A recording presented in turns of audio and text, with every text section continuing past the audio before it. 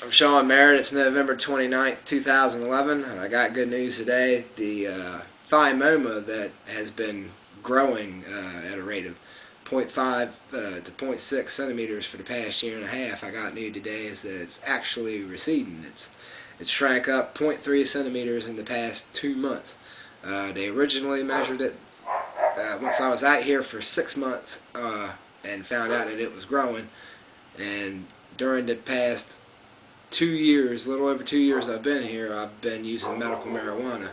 So it's logical to assume that the medical marijuana is playing a big factor in this thymoma shrinking up. The CBDs in the plant are obviously doing what they're supposed to do. Doctor said I could have had this two or 3 years ago, or a little more, but the fact of the matter is if I was still in Maryland or in a state where it's frowned upon and you don't have the easy access, or the safe access, I should say, to it, and you're not looked at as a criminal like you are back east, I probably would be in a lot worse shape. But not that I have great days now, but you get the picture. So yeah, here it is, black and white for you.